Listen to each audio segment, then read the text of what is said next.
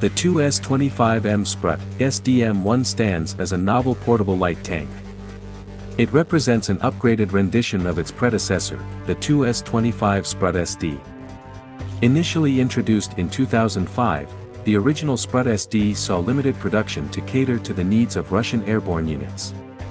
The 2S25M Sprut SDM1, a more contemporary iteration, has emerged with enhancements.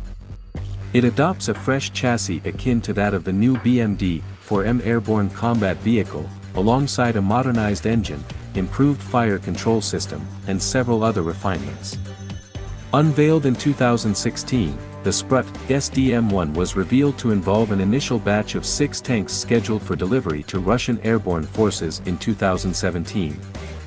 This portable light tank underwent official military trials starting in 2020, intended to conclude between 2021 and 2022, with the potential for mass production commencing in 2022.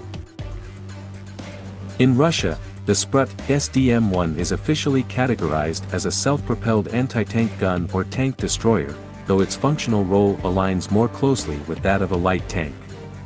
The design of this combat vehicle has been tailored specifically for Russian airborne forces, ensuring it can be transported by air and even airdropped.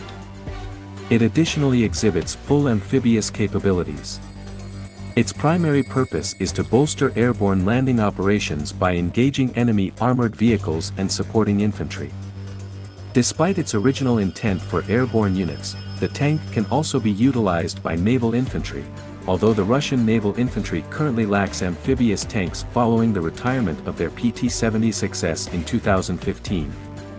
Among other contemporary airborne tanks are the US Griffin II, which recently received production approval, and the Chinese ZTQ-15, an ongoing production that the Chinese military employs.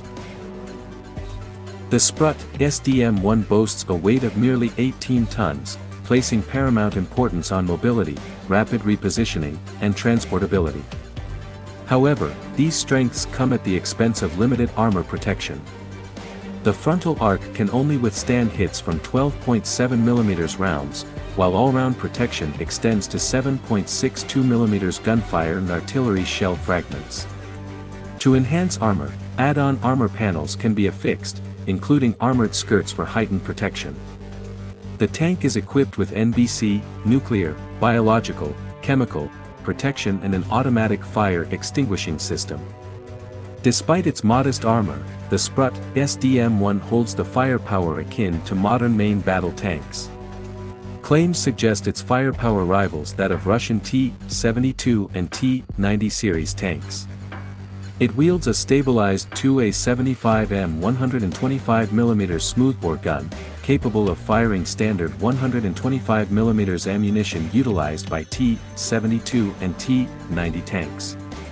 In 2022, new programmable ammunition was introduced, extending the maximum firing range to 2 to 2.5 kilometers. An automatic ammunition loading system facilitates operation by a crew of just 3, obviating the need for a dedicated loader. The Sprut SDM1 incorporates the ability to launch anti-tank guided missiles in the same manner as conventional projectiles, consistent with a feature prevalent in modern Russian tanks.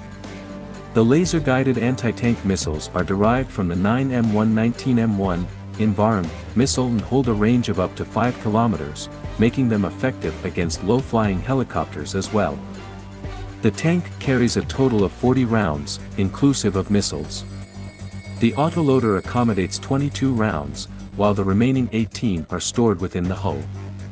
Typical ammunition loads feature 20 HEFRAG rounds, 14 APF-SDS anti-tank rounds, and 6 anti-tank guided missiles.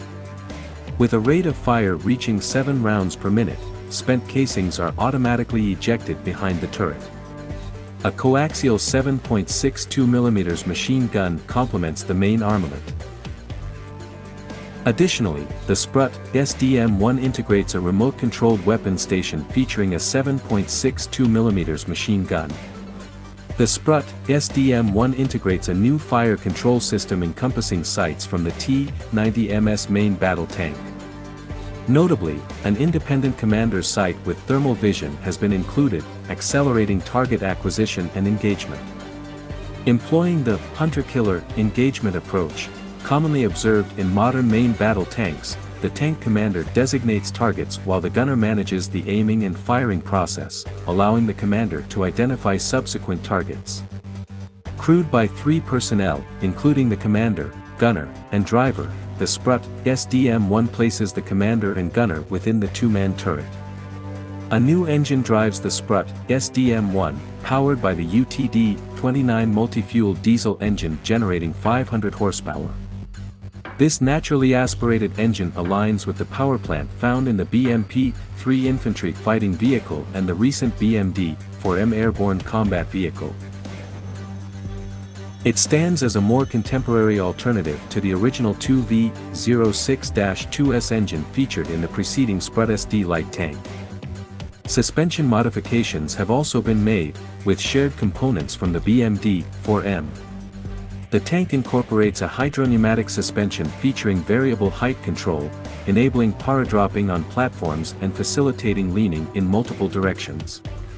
Designed for complete amphibious operation, the Sprut SDM1 employs 2 water jets for propulsion on water surfaces.